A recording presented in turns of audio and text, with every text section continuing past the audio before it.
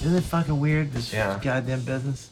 Yeah. How many years later? 25, 26? October 8th, 1993, coming up on 26 years. Do you remember your first show? Yeah.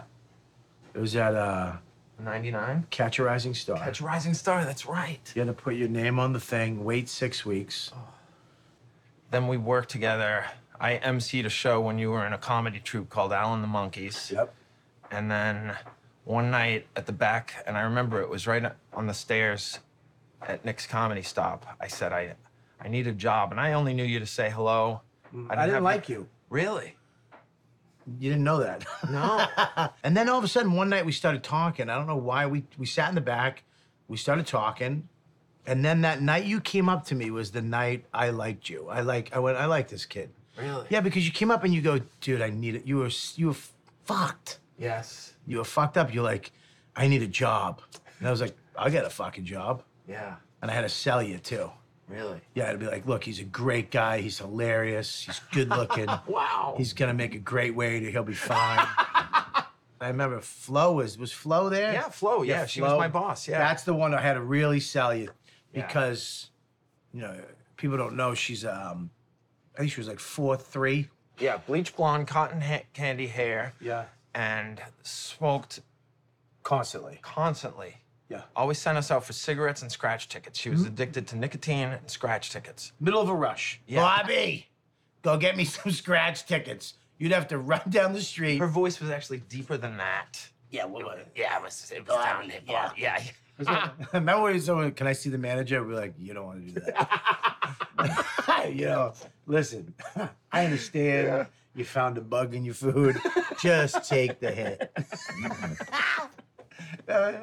You'd be like, no, I want to see the manager. All right, Flo, they want to, what do they want? Free food? From back of the room. Remember that? She took up a whole table during lunch to scratch tickets and smoke inside. Yes. Wow.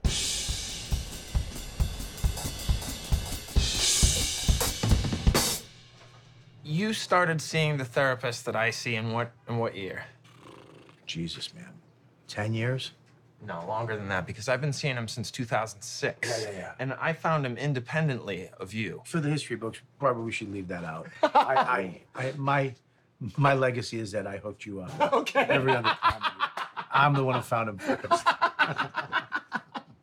But what, so you've been seeing him I've seen it a long time. Yeah. And I remember I went in, I go, listen, you're not making me into a pussy.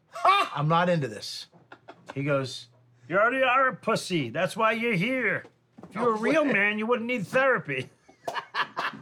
Oh, my word. and I started laughing. I was like, I'm in. Yeah. But I think it's great that you fucking, what I'm saying is that you went and you helped yourself.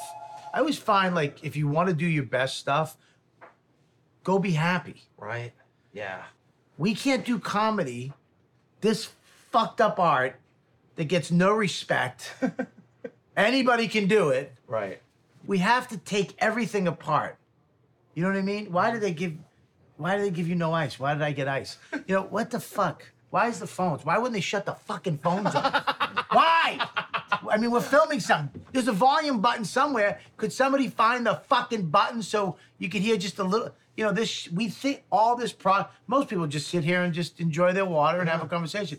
But we analyze everything, so our brains are always fucking Yeah, when nuts. they filmed Louis here, did they shut the phones off? Oh, what? No.